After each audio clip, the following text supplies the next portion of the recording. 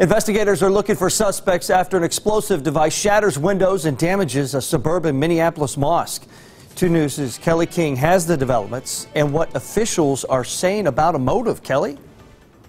John, the FBI says they believe an illegal improvised device caused the explosion at a mosque in Bloomington, Minnesota, Saturday. Local religious leaders believe the facility was targeted, the governor calling it an act of terrorism.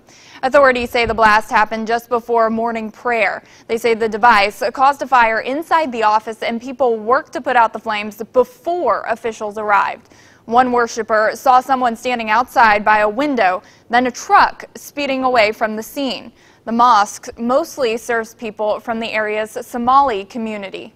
This is our center, and this is our, this was the first prayer for the day, and we hope that this will be the last and we won't see any problems. Our ultimate goal is to find the folks who are responsible for this and hopefully provide some closure to the folks that were victimized. Now, no injuries were reported. So far, no arrests have been made, but there is a $10,000 reward for information leading to an arrest in this case. Kelly King, 2 News Today, working for you.